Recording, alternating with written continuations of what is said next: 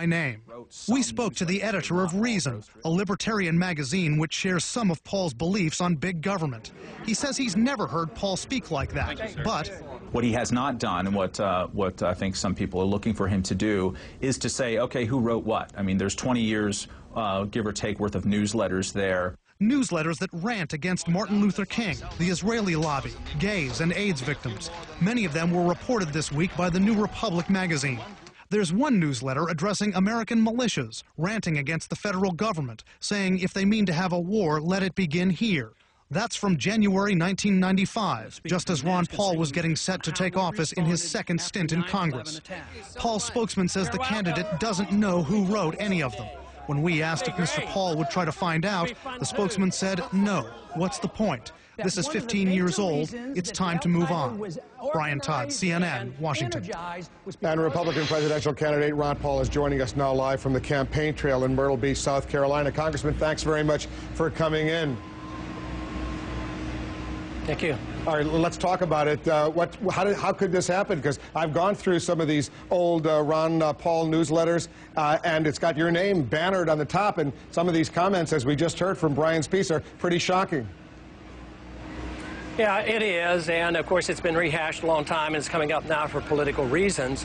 But everybody knows in my district that I didn't write them, and I don't speak like that, and nobody has heard me ever say anything like that. And I've been reelected time and time again, so everybody knows that I don't participate in that type of language. But the point is when you bring this question up, you're really saying you're a racist, or are you a racist? And the answer is no, I'm not a racist. Matter of fact, Rosa Parks is one of my heroes. Martin Luther King is a hero because they practiced the libertarian principle of civil disobedience, nonviolence.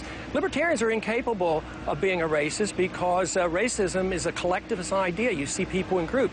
A civil libertarian like myself see everybody as an important individual. It's not the color of their skin that is important, as Martin Luther King said. What is important is the character of the individual. You know what is really interesting, though, and this might be behind this, because I, as a Republican candidate, probably am getting the most number of black votes and black supporters, and now that has to be undermined. And I do this because I attack two wars that blacks are suffering from.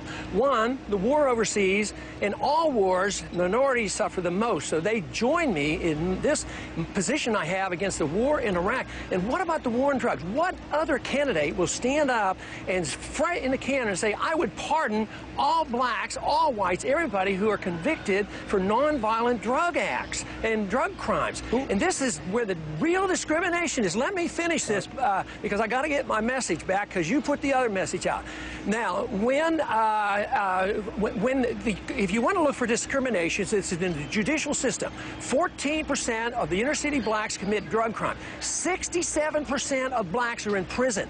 That's discrimination. That's the judicial code that I am attacking, and that is not racism. What I defend is the principle of libertarianism, where we never see people who belong to a group, and every individual is defended and protected because they're important in an individual, not because of their color of skin, but of their character. So I am the anti-racist because I am the only candidate, Republican or Democrat, who would protect the minority against these vicious drug laws. Congressman, there's a lot of material there, but let me just try to figure out, how did this stuff get in these Ron Paul newsletters? Who wrote it? Well, I have no idea. Have you ever heard of a publisher of a magazine not knowing every single thing? The editor is responsible for the daily activities, and people came and go, and there were some people that were hired. I don't know any of their names. I do not, absolutely honestly, do not know who wrote those things. But I do know there was a transition, there were changes around, and to me, it's been rehashed. This is the politics of it all.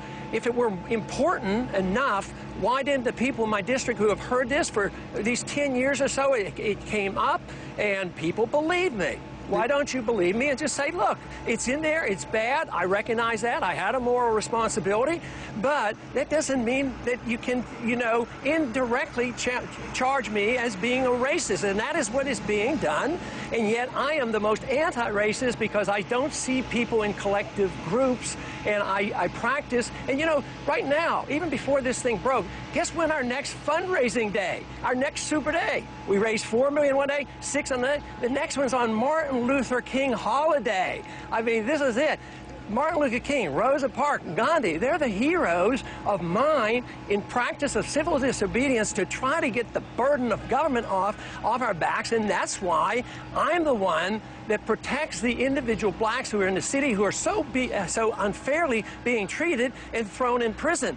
That's the message that needs to be heard, and I'd appreciate somebody helping bring that out rather than nitpicking over something done many years ago, which I did not write. Did you used to read these newsletters,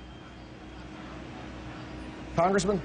Not back then. There might have been at times I would, at times, but, you know, I was in a medical practice. I traveled a lot. I was doing speeches around the country. So very frequently, you know, I never did see these. Matter of fact, some of the things you just read, I wouldn't have recognized them. And the point is, it's not part of my character. The point also is when people get charged, they usually have a clip. They never have a clip of somebody saying something, a slip of the tongue or something, and then they're blasted, the kingdom come. Nobody has ever heard me say that. They know those are not my thoughts, and therefore the people have not rejected me in Texas. And in a way, this is a bit of a witch hunt. I know there's reason. I don't say that you're unjustified in asking the question, but you also have to think of the motivation behind this. And maybe this is part of the anti-Ron Paul deal. You know, I got excluded from the debates the other night. And maybe this is part knock down Ron Paul because he's gaining grounds with the blacks. I'm getting more votes right now and more support from the blacks because they understand what I'm talking about and they trust me. I got to tell you, Congressman, you and I, we've talked a lot over these past several months. And when I saw these newsletters, I didn't know anything about them until I saw that article in the New Republic. I was pretty shocked because it didn't sound like, certainly didn't sound like the Ron Paul that I've come to know and our viewers have come to know all this time. I just want to be clear because this is a chance for you to respond. You repudiate all of these racist comments, all of the slurs that are contained, even though it contains the name Ron Paul in these newsletters. Well, the most important thing is anything I've ever said in my life has repudiated that for years and years and years. So I do repudiate everything that is written along those lines and what I heard tonight.